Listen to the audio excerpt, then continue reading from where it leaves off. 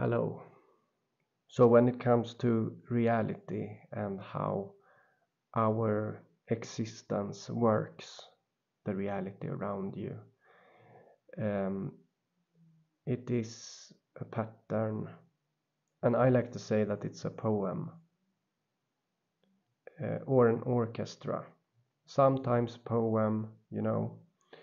Um, I also like orchestra because when you're in an orchestra, you can like imagine that there's an orchestra and it's spontaneous. It's like some kind of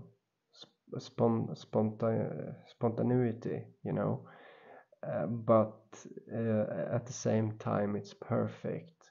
But all of a sudden one of the instruments can play something a bit more unique, and it will get the entire orchestra to play along. So that's why I like to see it like an orchestra, because there are different elements somehow in this, and you can inspire the orchestra to play a certain way.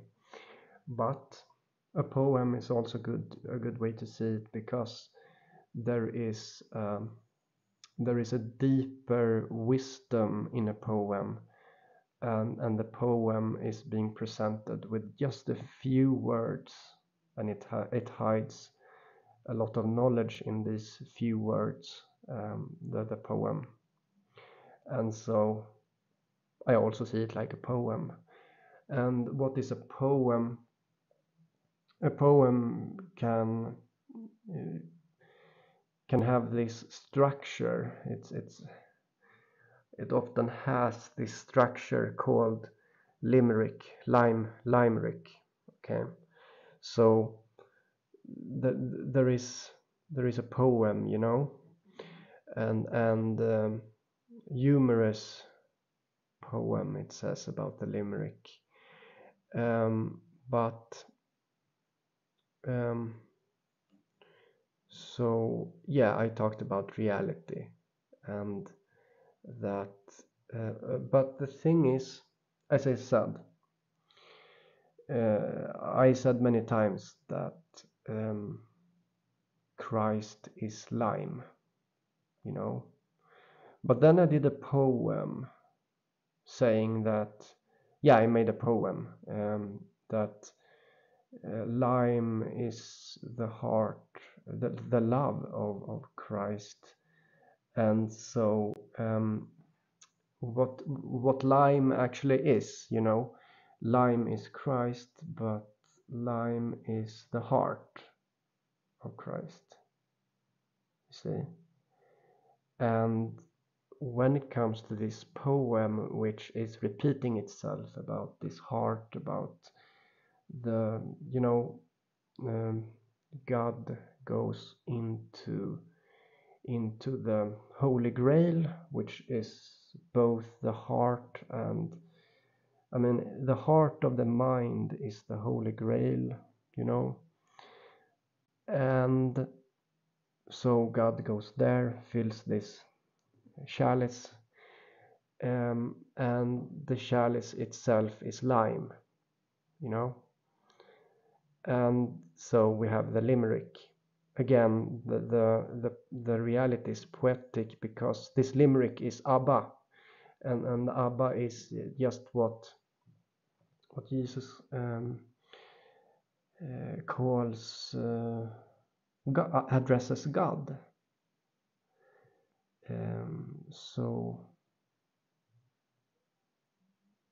it's one way. It's one way that Jesus addresses God.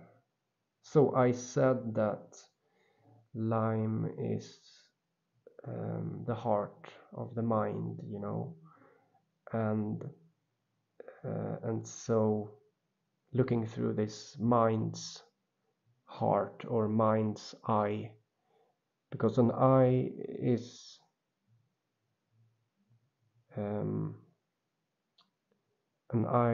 empty, you say, and it is black, the eye. And so it is just like the chalice.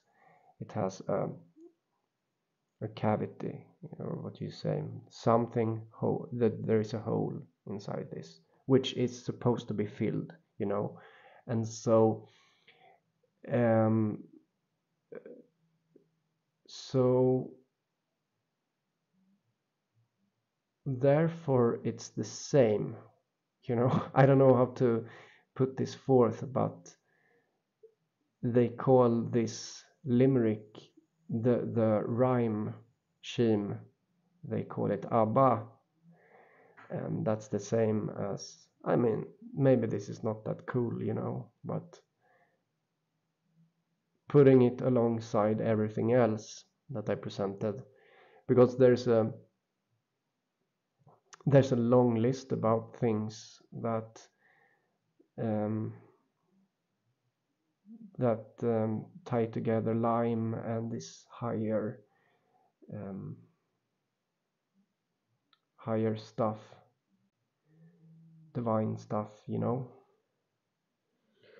So, you know, they say that pineal, you have the pineal gland, but in the Bible you have the pineal, which is Hebrew for the face of God, something like that.